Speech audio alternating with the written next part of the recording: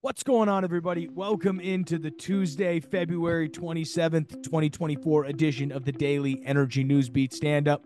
Here are today's top headlines.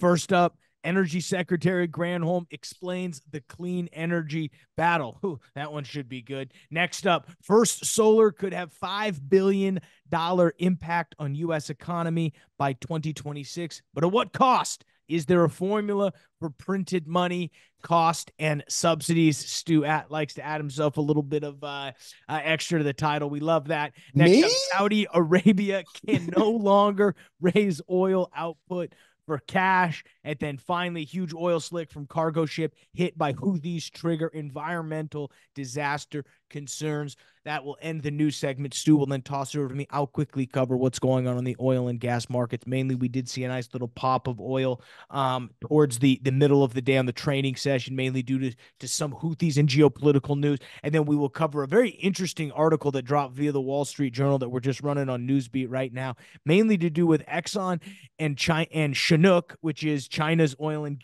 national oil and gas company, protesting Chevron and Hess's $58 billion or $53 billion M&A deal over the Guyana. So not only is Venezuela moving troops to the border, but now Exxon might be they're moving lawyers into the courtroom. So very interesting little quirk that we'll discover. And then we will let you guys get out of here and get back to work. As always, I'm Michael Tanner, joined by Stuart Turley. Go ahead and kick us off. All right, man. Hey, get ready to rumble here. Let's start with our buddies over there with Miss Granholm. How fun is this? Energy Secretary Granholm explains the clean energy battle. Really? Okay, I really went out on a limb on that one. That was a good pun. When you sit back and take a look, she joined the Yahoo finance team on this article. I didn't put the video in there, but it was pretty interesting because they provided the transcript for this. She says, this is her quote, I'm in a construction site right now that is with Group 14, who are building an anode factory for silicon batteries for electric vehicles. China, as you noticed, they control about 90% of the supply chain for battery electric vehicles and critical minerals. What is this company doing? And this is help from the bipartisan infrastructure bill. That's great. Has anybody told her that ever since her disastrous episode, you remember when we had her try to do a 3-day cruise? They went out for a 3-hour cruise and they couldn't even get across a couple states. Has anybody told her that all this EV stuff is having some serious problems? Yeah, no kidding. It's the title, I think, says it all. I mean, she ain't explaining much. No, she's not. And here's where another great quote. Yeah, that's exactly why the president's agenda is so well thought through.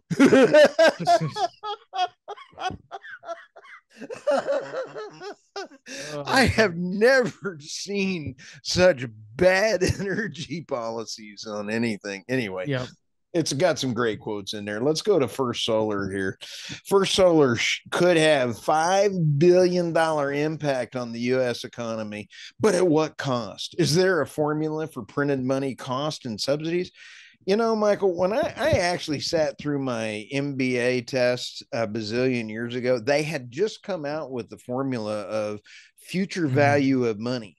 And so I want to add a kind of like CapEx, and then there's when you take a look at non-GAAP reporting methods, accounting, I want to add some more accounting to this and kind of like add something in there and say future value of printed money. Let's add instead of just future value of money, let's go, what is the amount of money the inflation or the porculus bill is adding to the debt and the interest rate? So Tammy Nemeth, one of our great podcasters, put this out there. First Solar commissioned an economic analysis of the integrated solar's first value chain in everything that they were doing. They paid for it. You might as well put it out as a marketing fluff piece. Yeah.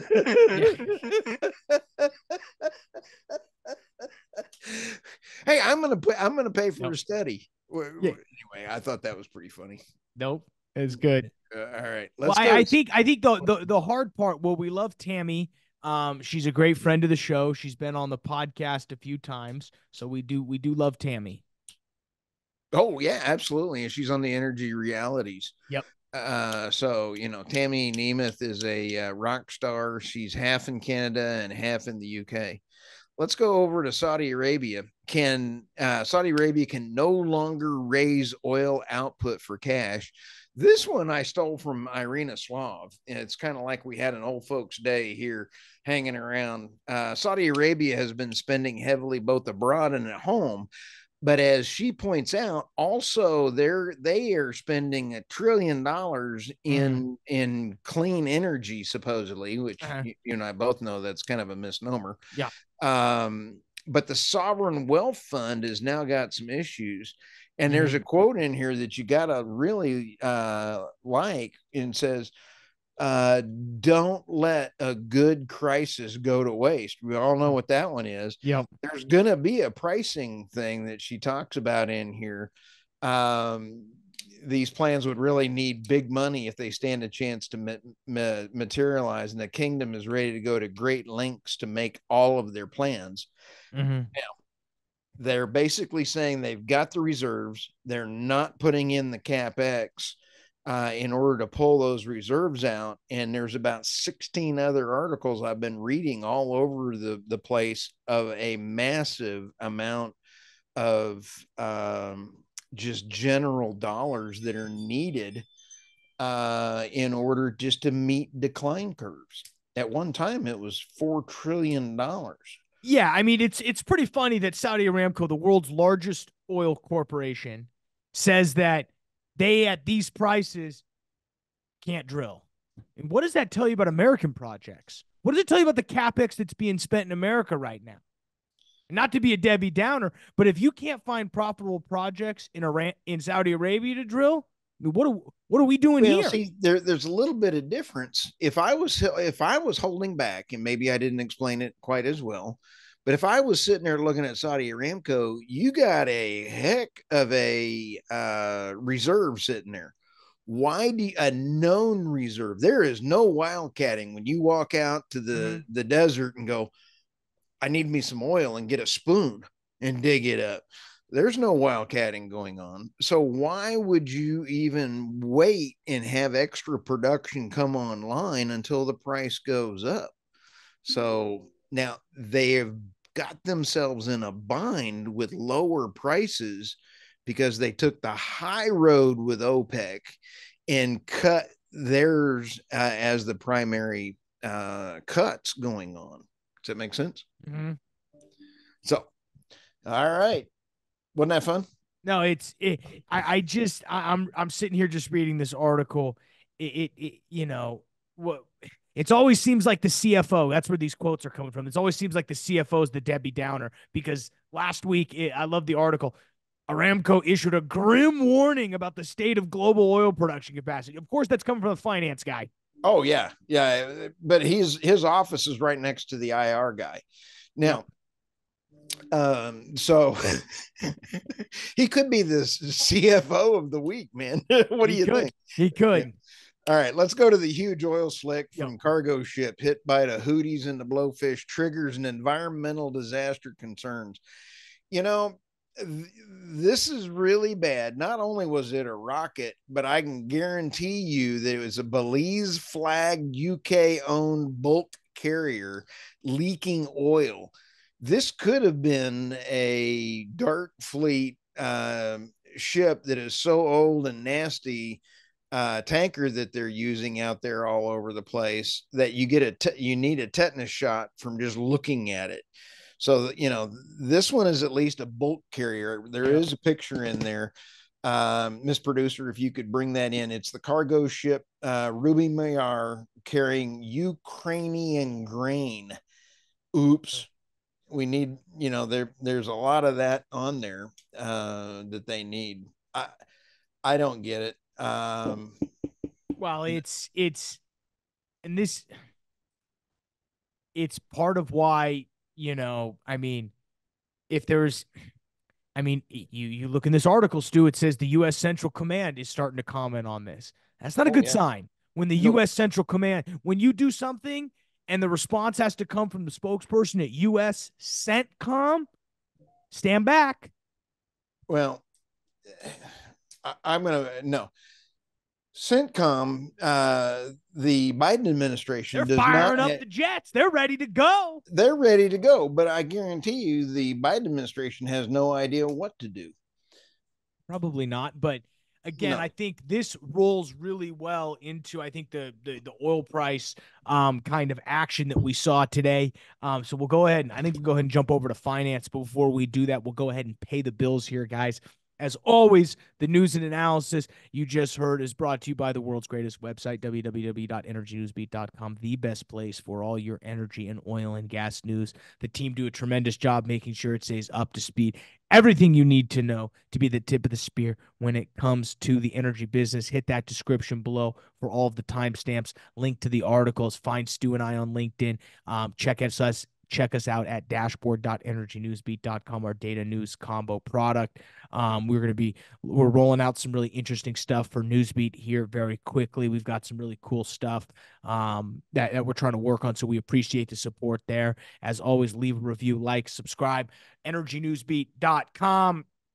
What we saw in the overall markets today, S&P 500 lags a little bit. There's some interesting stuff going on with Google. Reports out that they may be looking at massive executive shifts, even all the way up to the CEO position, which would be kind of crazy considering what Sundar Pichai has overseen in terms of just a stock price increase over the last 5 years. But nonetheless, that kind of buoyed markets in a little bit of a tentative way with Google eating up so much of that S&P 500. We saw about 3/4 of a percentage point drop. NASDAQ stays fairly flat, about 2/10 of a percentage point. We did see 2-year yields rise while 10-year yields stayed fairly flat. Bitcoin now $54,580 as it continues to push on northward. It's kind of funny. Last time we were at 60,000, Stu, everyone was freaking out. Now no one's talking about Bitcoin, and we're already up to 55,000, which is really interesting. Miners seeming to come in and having themselves a heyday. We did see crude oil pop a little bit today, 77.64 as it currently trades at about 5:35 Central Standard Time as we record this on the 26th. And mainly that dollar increase was a lot due to, there's some sanctions going on. We heard the shipping disruptions and this huge oil slick that's coming from the Houthis attack. Mainly that is going to put a bad sentiment on future supply availability, which with demand and supply tracking fairly closely, it's going to continue. Any drop in supply is going to cause the market to burp a little bit. I think that's what we saw. John Kilcliffe, we love him over at Again Capital LLC.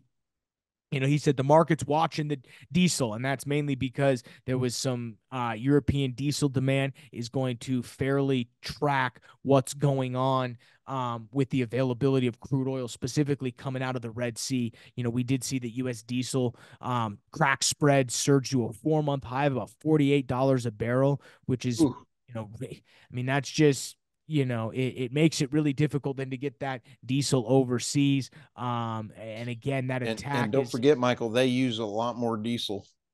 Yeah, absolutely. Everything's a little bit more diesel based over there, which is ironically a cleaner burning fuel relative to natural gas. Or not natural gas, but gasoline specifically. Ethanol. Ethanol. Wow. Yeah, we could talk for hours about ethanol. A little bit of a scam. The only other thing I saw today, Stu, and this was pretty What's big. that? So this originally broke in the Wall Street Journal about probably an hour and a half before we broke here. Chevron's $53 billion deal for Hess is in jeopardy on possible Exxon challenge.